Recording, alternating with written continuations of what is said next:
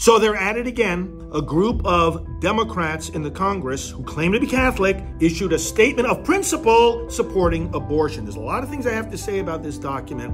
One thing clearly, once again, they never describe what they defend. They want to say they're for abortion. They want to say it's a good thing to have access to abortion. Let them describe the procedure.